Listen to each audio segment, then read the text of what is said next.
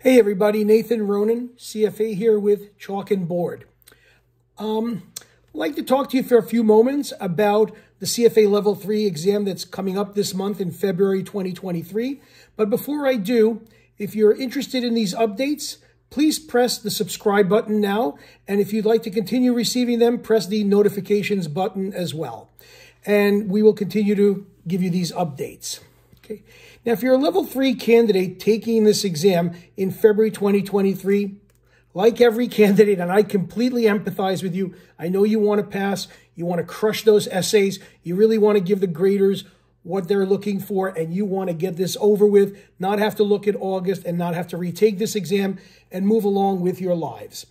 Every aspiration of every candidate taking the Level 3 exam. I'd like to help you with that.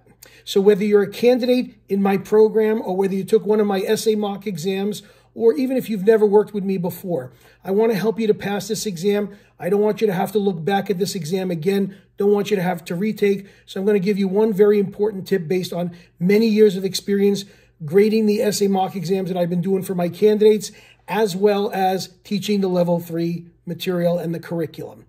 When you're doing the essays on the real exam day, please, please, please focus on the question that's being asked. Don't rush to answer. I know it's a time-tested exam, but if you answer the question and you're not answering the question that's actually being asked, the graders are not going to give you the majority of the points, and you may not get any of the points, even if what you're saying is correct. Let me give you an example of how you want to go about this. This is a completely hypothetical essay, hypothetical example, completely, again, hypothetical. But I want to show you the differences in how you need to respond. Let's say you have an essay, a fixed income essay, and one of the subparts asks you to identify and briefly explain two advantages of a pure bond indexing strategy. You want to be careful with that kind of question.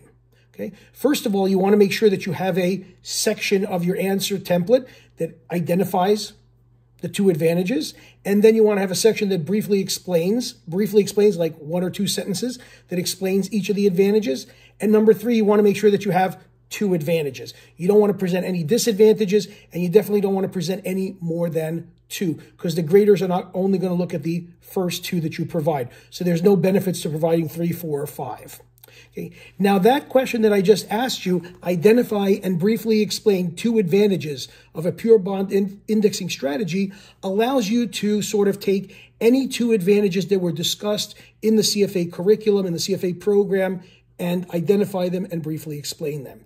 Okay, there's no restrictions there. On the other hand, if they tweak the question a little bit, and they've done this before, they could ask the same question, identify and briefly explain two advantages of a pure bond indexing strategy, but then they can change it and just say, as per Gupta's current portfolio. Well, now you just can't cite anything from the readings or the curriculum. Now you need to cite two advantages of a pure bond indexing strategy as it specifically pertains to the portfolio in this case, Gupta's portfolio. Okay, so you got to be very careful.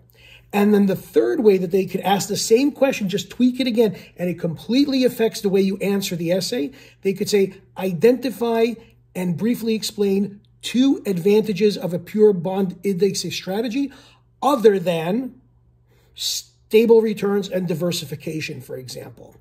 Then you would need to provide two other advantages that are cited either in the case or in the readings, but they cannot touch on the aspects of diversification or stable returns if that's what's cited in the readings. So you need to give two other ones. So you need to be very careful how you answer these essays, and I highly recommend segregating your answers when you type on the exam. Show them the identification, show them separately the briefly explanation of each one that you identified, and leave it at that.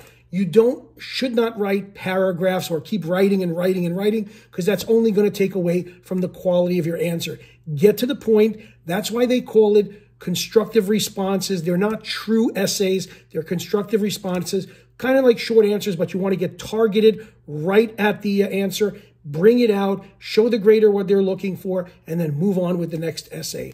And if you continue to pursue that kind of strategy throughout the exam, you should have hopefully no trouble, and you'll get that score that you're looking for, and your grades as they apply to the essays will be quite high. Okay, one little tip, if you have any questions, you can always reach out to me at Chalk and Board. You can visit my website at chalkandboard.org. That's chalkandboard.org, and I'd be happy to answer your questions. Have a great evening, and good luck to you on the Level 3 exam.